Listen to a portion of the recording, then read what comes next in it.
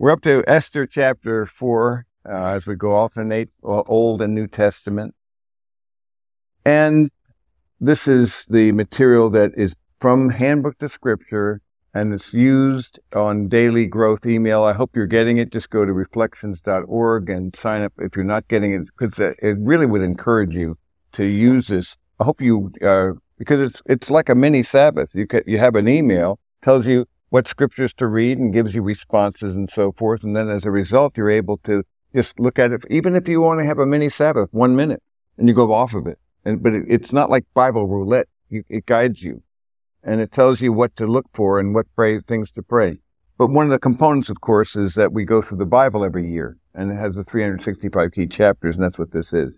So when the Jews, I'm up to Esther chapter 4, and in chapter 3, just to bring you up to where we were at the end of that, Haman's plot against the Jews, and the king Ahasuerus, otherwise known as Xerxes, was a man who was being manipulated by by Haman, and he was a smooth talker, and Haman wanted to actually scatter the peoples because of his anger at a particular Jew who wouldn't bow down in his presence, Mordecai the Jew.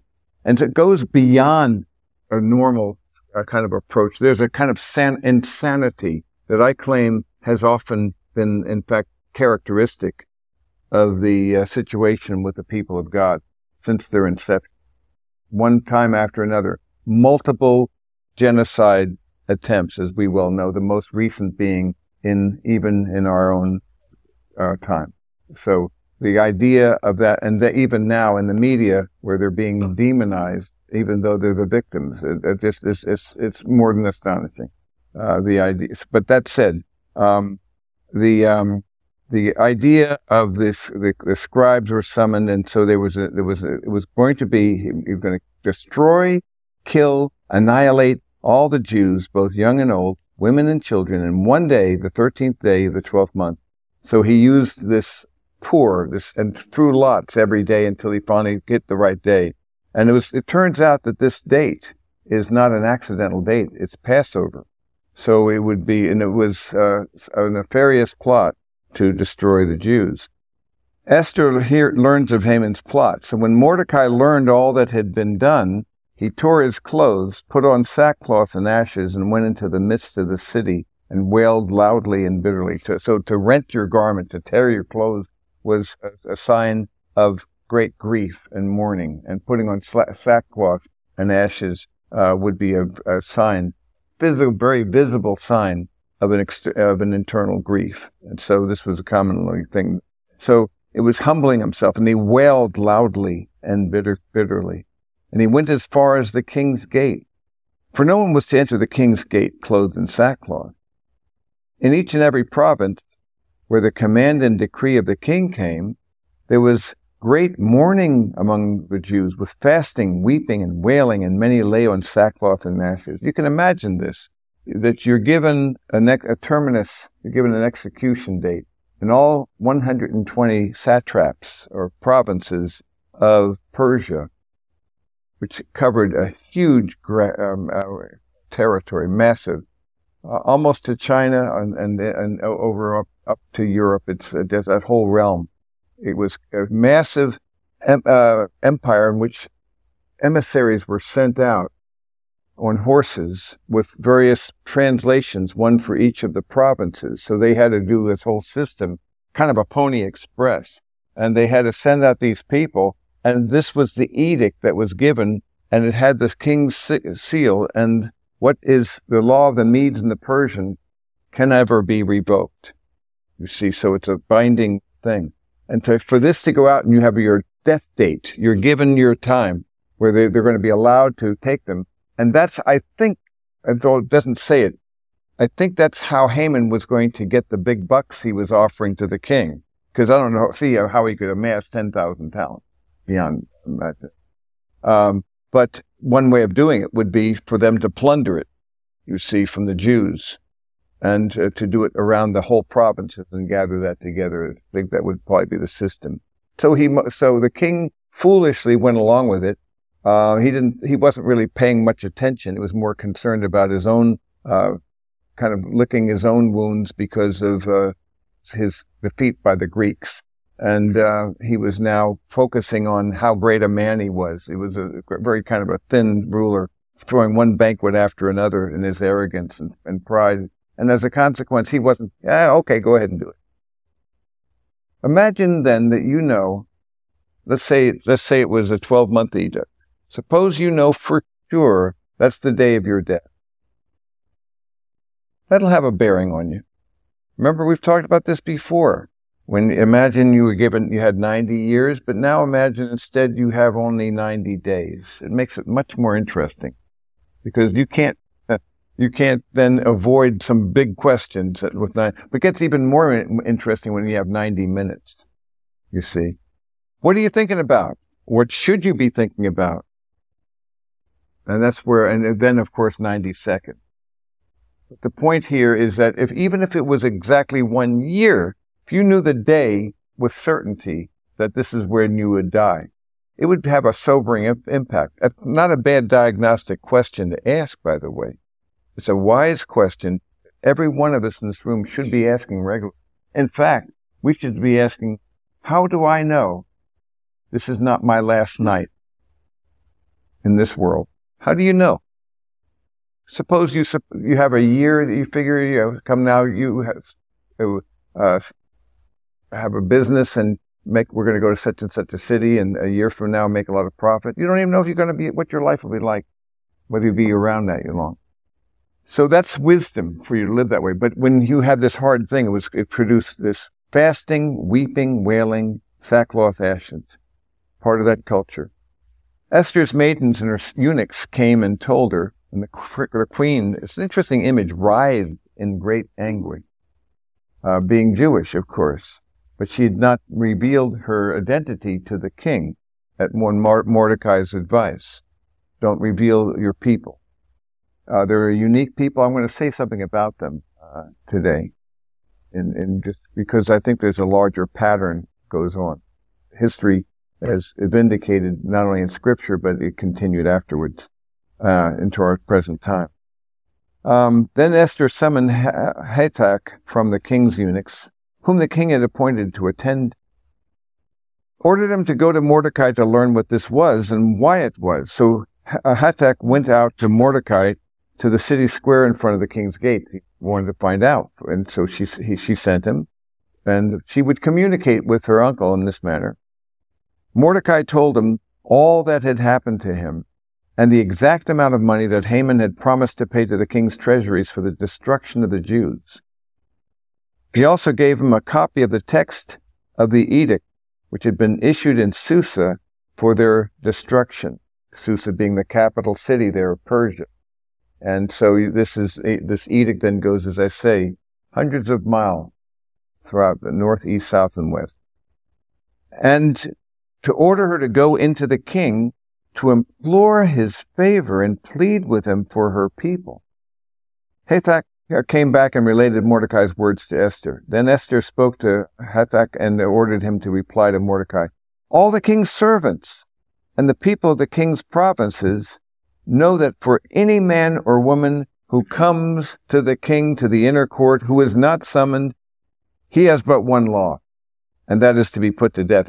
It's hard for you and me to imagine the power of an Oriental potentate, you see, in this image of their absolute control. They hold the destinies of men in their hands, and just one little nod here, a little thing there, and you're either going to be blessed or killed. It's an interesting thought, the power that these people had. And I have not been summoned to come to the king for these 30 days. So if she did come uninvited, he'd have to hold up that scepter or she'd be killed, even the queen. They related Esther, I haven't been to him for these 30 days. They related Esther's words to Mordecai. Then Mordecai told them to reply to Esther. And this is, I think, the most important paragraph in this book, because it really relates to you and me as well in many respects. It's a powerful word. Then Mordecai told them to reply to Esther, do not imagine that you in the king's palace can escape any more than all the Jews. For if you remain silent at this time, relief and deliverance will arise from the Jews from another place. That's an interesting statement. It doesn't go further than that. Remember I told you before that this book never once mentions the name of the living God, of Yahweh. Never mentions him by name. But this is the closest it gets to saying about the providential care, because the evidence of God's providence are all throughout this book, and so many details about the plot twists and turns that are clear that a hand is behind it. In this instance, though, he says, if you remain silent, there'll be another resource that would provide for the Jews, but you'll miss out on your moment. And that's an interesting and almost terrifying word, to miss out on your moment. To realize you were called for such a time as this, weren't you? I'm going to make a comment about that, and it relates to a thing that I do on this matter of identity and meaning and identity and purpose and hope. And so it relates to these 4 questions. It relates to their first question, meaning. Where did I come from? This has to do with each one of us in this room. This is not theoretical stuff. So these are the 4 fundamental questions of life that most people are capable of averting and avoiding for decades. It amazes me. The only time in many instances, they're forced to think about these 4 questions is at a funeral. And they're very uncomfortable. They writhe because it's a memento mori. It's opened up the window to their vulnerability, and they do not like it. It's almost like they're careening off the curve. They cry out to God, help me. And then when things get back into order, then they say, thanks for the help. I got the wheel now again. You see, and they forget what happened. So in that moment, that's why the grave, really, rather the coffin is more of an evangelist than the cradle, as Archie put it. And it is. So it reveals this is where we all go. Better to go to a house of mourning than to a house of mirth, as Ecclesiastes tells, because that's the true end of man, at least from a human perspective. Because from a human point of view, it's getting depressing as I get older. You see, it makes me look at this world as a very dark and bad world, and then it is in many ways. It's a fallen world. It's almost like it's a conveyor belt. And we're on this slow, almost imperceptible conveyor belt. It moves so slowly you don't even notice it move day by day. But if you can fast forward on your mirror, imagine you had a time lapse on your view of yourself in the mirror. That'd be an ugly thing, because you're not getting better, guys. You're not looking better. Yeah, you peaked out a long time ago. At least most of us did. But the point is, you're on a conveyor belt to diminishment, stenosis, atrophy, desiccation. I mean, it's a depressing thought. We're becoming like mummies. It's even more depressing when I see old people trying to look like they're young. God, that's the Gloria Swanson syndrome in Sunset Boulevard. Remember, I'm ready for my close-up, Mr. DeMille. If you ever saw that movie, it's worth seeing just for that closing part. But the point is, no, people can't, they don't even want to age naturally. See, they don't, because they don't want to give in to that conveyor belt. But we're all on it. And we see our friend and our loved ones moving from our hands. It's not the way it was meant to be. And I tell you, your answer to these questions is going to be something that's going to raise the bigger question of meaning, purpose, and hope, and so forth. Where did I come from? You see, if you came from anything but infinity and eternity, then you really don't have much meaning. You're just a cosmic blip on this cosmos. You come for the briefest of moments and you're gone, and there's nobody's going to remember you. Oh, but he'll be remembered by his friends. What happens when they die? You see, you just become, it's like a ripple in water, and it just, as long as it lasts, and then it's gone. So if you come, however, from an infinite and personal source of all things, you have great meaning. It's one who is a relational being, one who is the lover of your soul, one who has eternity and infinity in him. And there's a person that you can know and that he wants to know you. That gives you meaning. The second question, who am I? The big question of identity, with this whole idea of who am I? And so these questions, who does God say that I am, is the right question, rather than who does the world say I am? So when you ask who God says you are, you have true identity, because you, among other things, you've been adopted into the household of God if you are a follower of Jesus. You have been made new and given a new nature, and on. All these things are true of it. Your body's a temple of the Holy Spirit. We've been set free in Christ. I'm randomly choosing these things from this sheet. I'm a child of citizen of heaven. So it goes. Third question. But if your identity is not based upon the Word, but on the world, pretty fragile. You will approach relationships out of a deficiency, not a sufficiency modality. Third question, why am I here? Another pretty basic question, wouldn't you agree? And that has to do with the issue of purpose. Have you been called for a purpose? What happens when we get late in the seasons of life, when we retire? Do you lose your purpose? No, because your purpose is an unchanging reason for being. You have a vocation which transcends your career. You have a calling that goes beyond that. Most people, though, drop out of the race and miss out on their purpose. You still have a purpose. As long as you have life and breath, you have a purpose. And you have to wrestle with God as to what that looks like. And the fourth question is, you can guess, what's the next question? Where are you going? It's pretty obvious. Pretty obvious. And again, this has to do with your hope. Do you have a future hope, or is life just a conveyor belt? Or is it just the good old days? Regret and remorse? Or is it possible that the greatest things that have ever happened to you, the greatest moments, the greatest experiences, the greatest beauty, intimacy, and adventure, is it possible that those great moments are actually hints of better goods to come?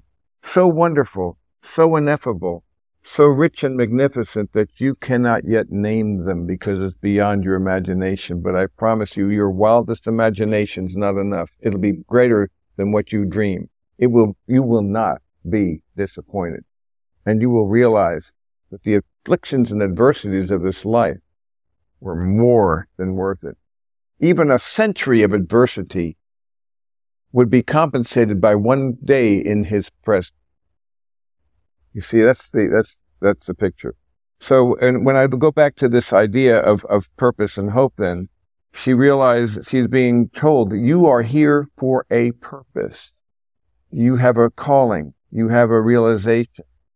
And so do not imagine that you in the king's palace can escape anymore. You're not going to be covered. But if you remain silent, there'll be another source of provision. But have you been called? Who knows whether you have not attained royalty? And I often use this phrase, for such a time as this. I often sign emails for such a time as this.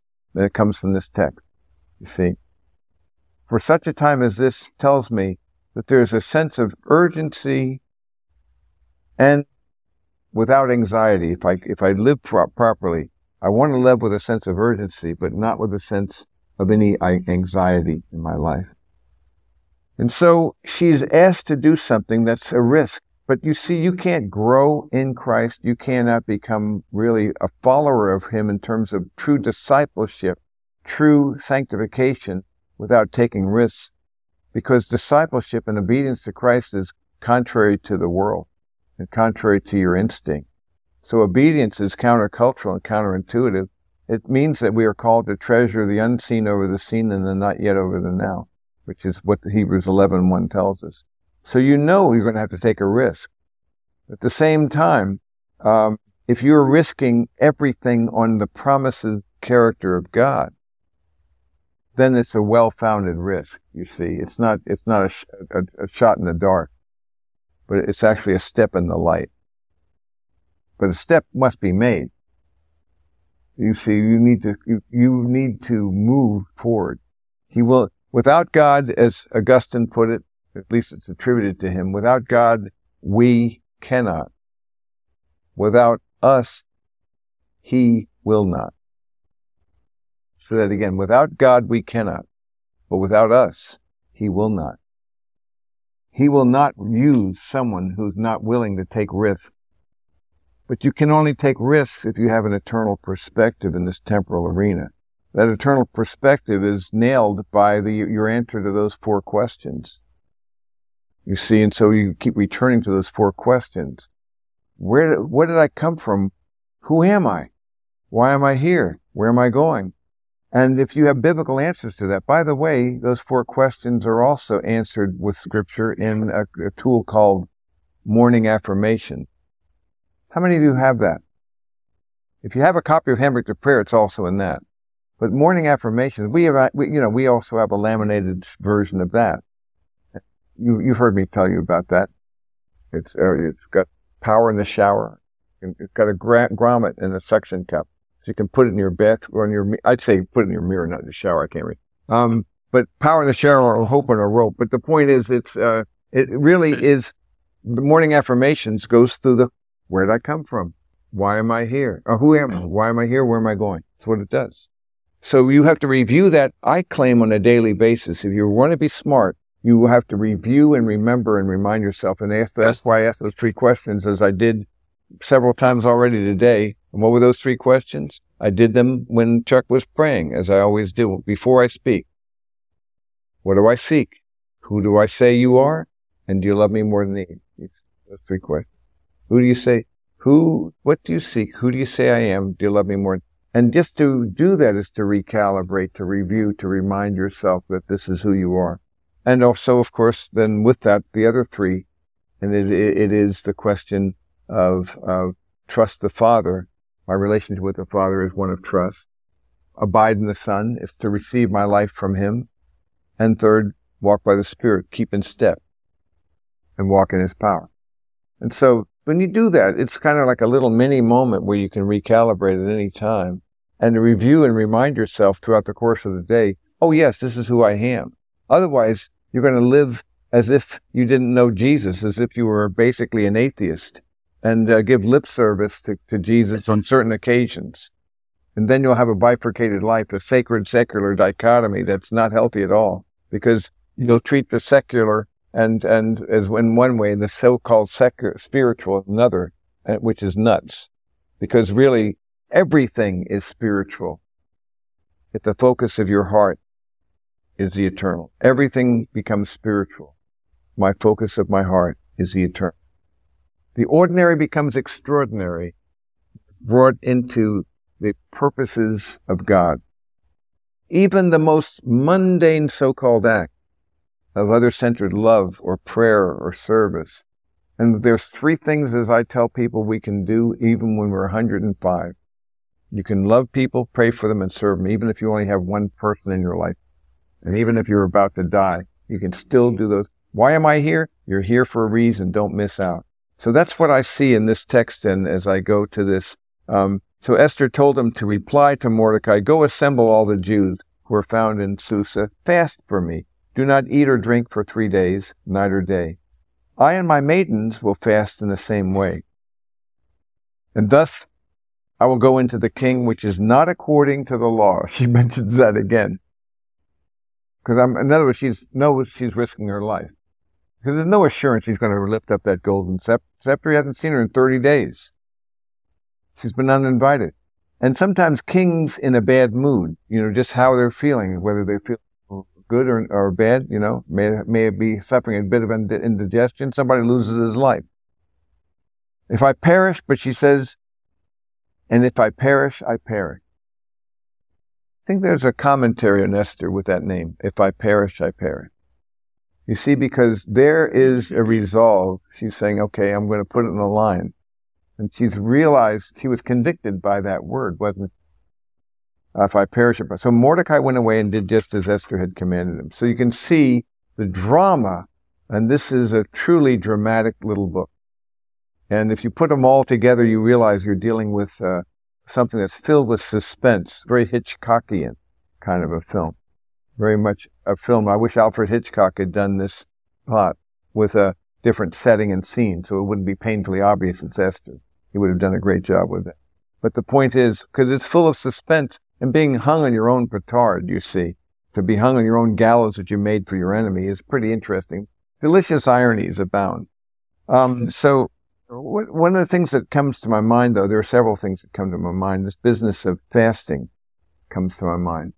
I hate fasting. I don't know about you, but when I look at fasting, so if I go to conform to his image for a moment here, so I'm going to let's see here. I'm talking about the spiritual disciplines. There's one of the chapters, or what are the spiritual disciplines? So on discipline spirituality, and I give a bunch of them. I list the disciplines of solitude and silence are two of the disciplines, and I mentioned prayer, journaling, study and meditation, fasting and chastity, secrecy, confession, fellowship, submission and guidance, simplicity, stewardship, and sacrifice, worship and celebration. These are, and service and witness. And then I zoom in more on two disciplines of abstinence, the discipline of solitude and the discipline of silence, two disciplines of abstinence. Very few men practice solitude and silence. And then I go into three disciplines of engagement, which are study, and then I go into after that study, prayer, and then Lectio Divina. So I go into that. But let me go back to where I was with this fasting business here. Fasting and charity. The spiritual discipline of fasting is abstention from physical nourishment for the purpose of spiritual sustenance. So it's kind of transmuting the physical and turning it into a symbol of the spiritual, going from the material to that. This difficult discipline, you notice I call it a difficult discipline, requires practice before it can be effective, since it is not natural for us to pursue self-denial. There are different methods and degrees of fasting, so there are different, let's see, I've got the wrong thing on there, that's why. Not at all what I intended. Did quit on me, didn't it? Yeah.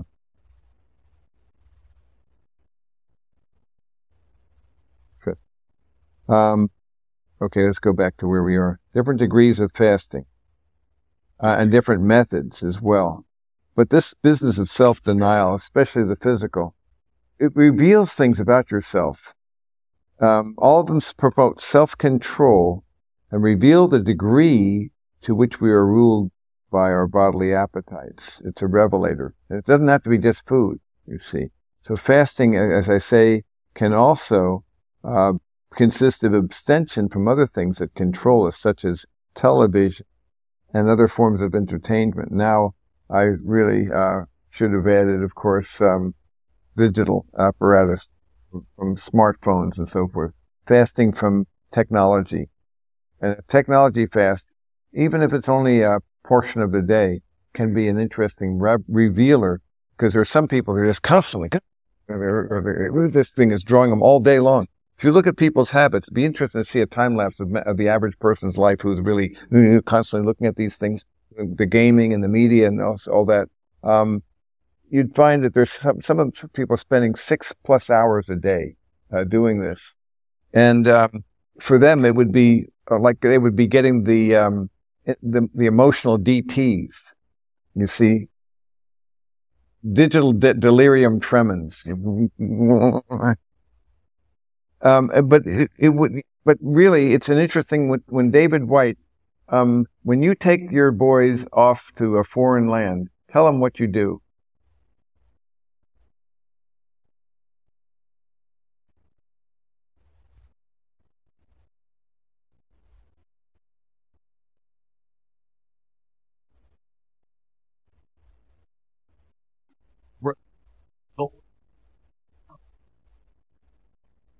Oh, so they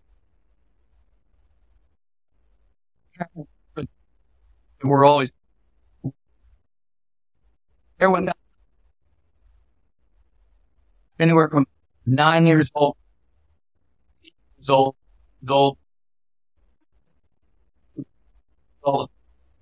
first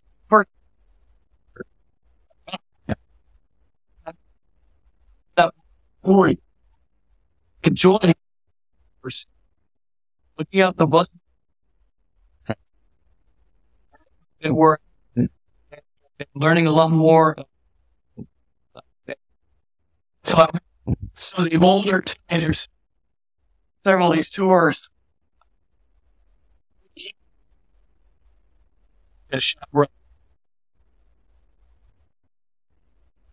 here who was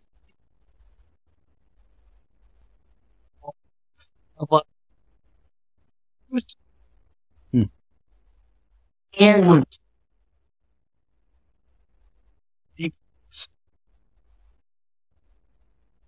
forwards.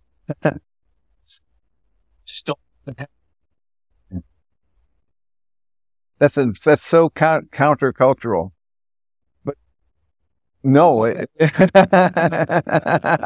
don't think I can do it.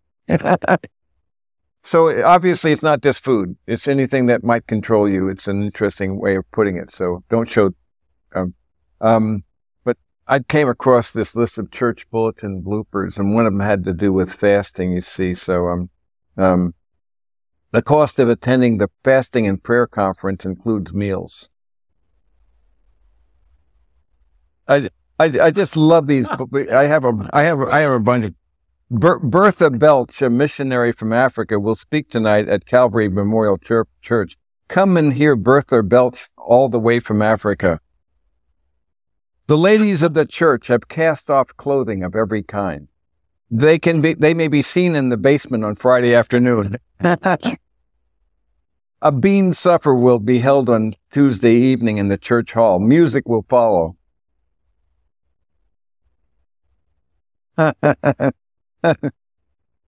At the evening service tonight, the sermon topic it will be, "What is hell?" Come early and listen to our choir practice. I just love these stupid but presumably these are real church bulletins, and I'm not surprised because I've seen some screwball church bulletins. Next Sunday, the pastor will preach his last sermon in his farewell message. The choir will sing, "Break forth into joy." I'm sorry. Barbara remains in the hospital and needs blood donors. She is having trouble sleeping and wants tapes of the pastor's sermons. That'll put her to sleep. Weight Watchers will meet at 7 p.m. at First Presbyterian Church. Please use the large double door at the side entrance.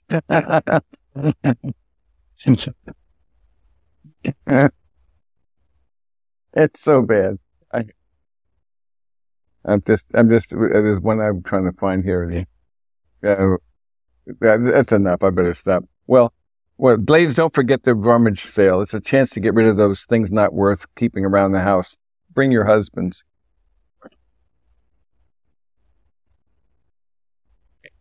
So, it's crazy stuff. But you go to this business of fasting, and I realize that, I've got to myself take that into account in a more serious manner, and because you see, it's each of us. You may do very well in one area, and it's good to be brutally honest with yourself, where you tolerate a certain measure of indulgence, you see, and then your disciplines can slip. So if anything, the fasting is not an end in itself, but a means to intimacy with Christ, because it reveals things about ourselves that would not be known if we did not actually find the thing removed. You see, that's exactly the point. When someone goes away and you're forced not to have this for a week, there's a certain great relief, but then, man, I'm glad to have it back again. So it's a curse and a blessing. But at any rate, that's something for us to consider as well. Just this whole area, fasting. But I'm inclined to think, though, that when I'm looking at these concepts, you're dealing with a unique situation, and I wanted to bring you back to what I was mentioning before about the uniqueness of Israel in a situation that contextualizes this, because it's really unusual. A friend asked me a little bit about that, and so I came up with a list of 7 points in an email. I figured it'd be useful. 7 unique things about Israel and the Jewish people. Number 1, the most persecuted people in history, and they've been around a long time. Number 2, the people were scattered among the nations in the year 70, AD 70, and yet have now regathered in their ancient homeland. That's never been heard of or seen ever before. Utterly unique. I don't know how people can even rationalize this.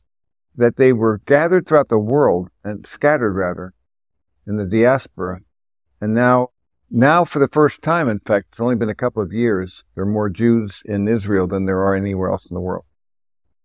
And so it used to be Brooklyn, and it used to be New York, but now it's Israel, about 52% or more, and it's growing. So more and more will, as my understanding of prophecy is that there will be the regathering to their land more and more as time goes by. The people, number 3, all of this was prophesied in the Hebrew Bible. So this is another thing, that you have this whole Hebrew narrative that records and anticipates that they would be scattered throughout the world. But first they would be scattered by the Babylonians and the Assyrians and the Babylonians. But then later throughout the entire world. A new exodus of the people to their homeland took place after the Holocaust. There were 18 million Jews. 12 million were left after that Holocaust. Nothing ever seen anything like that in that respect. And yet that somehow created the Exodus. Leon Uris's Exodus is given that name for a reason. Because if it were not for that, they would not have returned to their land. So it's a very deep and profound mystery. But so that they have now, this is what's happened. This is another thing that's utterly unique. The ancient language of Hebrew was lost, but it was recovered in the 19th century. Never in human history has an ancient language been recovered. And now you speak Hebrew in Israel. You can read the Hebrew Bible. It's like reading Middle English, but you can read it. And maybe not quite as bad as that, but you can read it. Now, the point is, it's an ancient language that's been recaptured. In fact, only the priests knew Hebrew. It was Aramaic that most of the people spoke in Jesus' time. But this was a language that now is the language of the people, which is an astonishing thought. Nothing like that ever before. Number 6, Israel is second only to the United States in high-tech startups, and it is a world technological powerhouse. It really is. I thought it was interesting as well that the Jewish people have won close to 30% of the Nobel Prize. And by the way, they won fewer during the First and Second World War for various reasons, especially anti-Semitic policies. But only 16 million people. Now they're back up to about 15.7 million people. That's disproportionate, to say the least. You have some other things that are unique. It's the highest average living standards of the Middle East. It's the only liberal democracy in the Middle East. It's the only country in the world that's entered the 21st century with a net gain in its number of trees. Even little details like that made more remarkable because this was achieved in an area considered mainly desert. There's so many things. Medicine, the first fully computerized, no radiation diagnostic instrumentation for breast cancer. One achievement after another. Leads the world in number of scientists and technicians in the workforce with 145 per 10,000, as opposed to 85 in the U.S. Just one thing after another. Just all these things, these achievements, while engaged in regular wars with an implacable enemy that seeks its destruction, economy continuously under strain by having to spend more per capita on its own protection than any other country on earth. Cell phone was developed in Israel by Israeli branch of Motorola. Most of the Windows and NT and XP operating systems developed by Microsoft Israel. Pentium microprocessor, mostly likely made there. The fourth biggest, largest air force in the world. So it's just amazing. The most impenetrable flight security, the highest ratio of university degrees to population, more scientific papers per capita, largest number of startup companies in the world in proportion to its population, largest number of biotech startups, and so forth. Just one after another. Number 2 in the world for venture capital funds, right behind the United States. outside the United States and Canada, has the largest number of NASDAQ-listed companies. This thing is the size of New Jersey. And they're surrounded by 500 million enemies who seek their destruction. And it's an intriguing thing in our time. We now have this mindset that if a person is construed as being a victim, they've been oppressed, they now can do no wrong. I don't know where this comes from. So there's a demonization. And I know there's two sides of a coin. And I'm not saying Israel has by any means been some model of virtue in many respects, but there are things that are quite unusual. And I predicted way back in the 70s that more and more attention, it was obvious from reading the scriptures as we get into toward the end times, I predicted more and more that there would not only be persecution in this country for being a believer, and now it's begun, but also that Israel would be on the papers, often in the front cover, throughout with increasing frequency, as it is. So I mentioned all this because I do believe that the people of God, I do believe they're there in unbelief. So I'm not saying that they are better people, or in the sense to say that they are righteous, or so there's a both and, because there's a lot of oppression on both sides. So I'm not saying that. So I'm not demonizing the Arab states and so forth, but I'm saying there's something going on here that's pretty unique. The things I just gave you are pretty unique.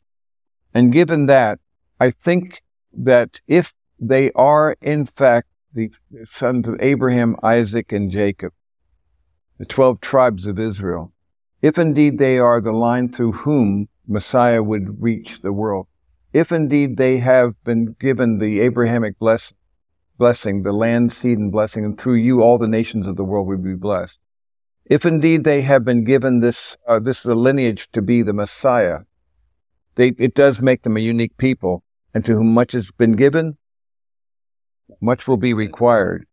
So there's a playoff on that. My own view of prophecy is that ultimately there will be a 7-year tribulation, and it'll have two purposes. The first purpose will be to judge the nation. The second purpose will be to bring Israel into salvation. Through their affliction and adversities that they will encounter, all Israel will be saved, ultimately, according to Romans 11. So it's just a question of that time. So that at the end, the Rosh Hashanah will be complete, the regathering will be complete, and then Messiah will come for his people. But it is through these people that all the lands of the world will be blessed, because it is through Israel, that it is through the people of God that Messiah has come. And Jesus was a Jew, and he is a Jew. So it's a hard thing for us to grasp and imagine. This is why it always struck me in the church that anti-Jewish sentiments, what their own Messiah is presumably Jewish. I never could figure that one out. Were they giving him a bye?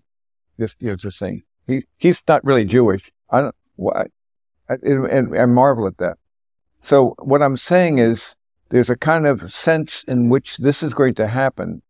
It's not to say that they are in belief yet, but they will be. And Daniel, the whole book of Daniel, is to show the judgment of the nations, so that you have the Babylonian, the Assyrian, and the Babylonian, and then the Medo-Persian Empire, then the Greeks and the Romans, and then there'll be a Rome too, and there will be a unification here against the purposes of God, and ultimately there will be a time such as the world has never seen. My own view is that the followers of Jesus, his bride, will be taken before that horrendous time. Now, that others may disagree with me on that, but my own view is that he will come and bring us to the Father's house. So that the church was a mystery in the Hebrew Bible, never known. And so given that, it was something that was not known, but now has been revealed in the New Testament. So that these prophecies of the day of the Lord have nothing to do with the church. It's an entirely different thing. By the way, the end game isn't the church. The end game is the kingdom. The church is the bride of Messiah, the bride of the King. We will rule and reign with him over the kingdom. His kingdom will come. His will be done on earth as it is in heaven. And you and I are part of that bride. And the bride consists both of Jews and Gentiles. So it's a combination at Pentecost when the church was birthed, that is really suddenly now a whole new thing that's been brought into being. So I'm throwing all that at you. I know it's a lot of things to talk about there, but I do think that this book does emphasize a unique condition, relief and help, and that God would deliver his people, but you can be sure that there are more things to come along these lines.